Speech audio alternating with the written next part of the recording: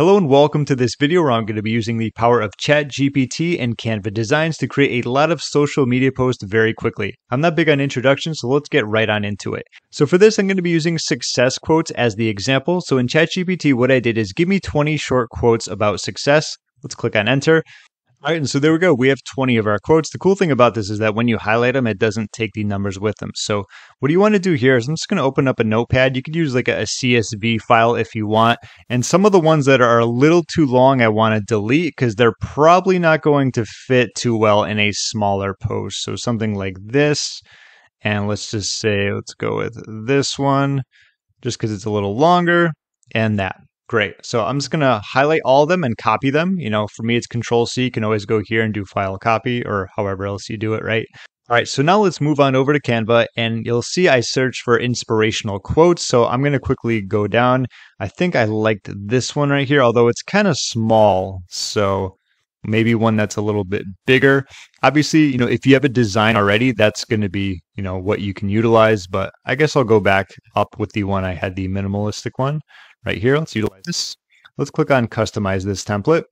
And great. Now what we can do is go to apps. If we scroll down a little bit, I just did a video tutorial about this, but now I'm just combining it with ChatGPT. And here we're going to click on bulk create. And so I did a video previously. I just want to mention this very quickly. For some reason, anytime I click on enter data manually and I talk through it, it fast forwards my voice. It makes me sound like a chipmunk. And then the rest of the video gets like discombobulated compared to the speaking and what's showing on the video. So I'm just going to tell you what I'm going to do here and then show you. So there's going to be two rows when you enter data manually. The second row you're going to delete, and then in the first row, which should be under name, you're just going to paste in everything that you have. So I'll show you how it's done right now.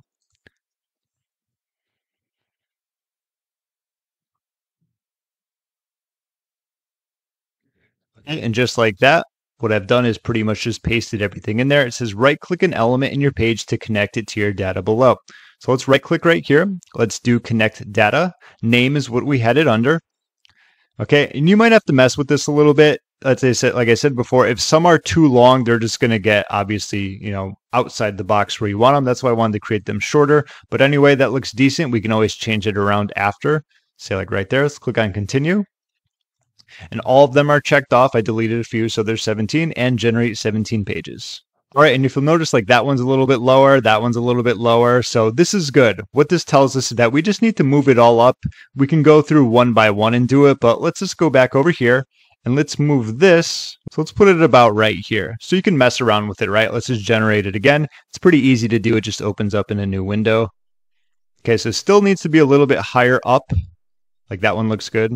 So let's go back once more. How about there? And generate. All right, that one's much better. Probably could be a little bit lower. That means the shorter ones you probably will need to move down, which is fine. So you can go like that. If you really want to super center it, right? This is really like an OCD thing. I know I'd be like, it has to be centered, all of them, but just kind of scrolling down. Looks good, looks good. It is where we want it to be.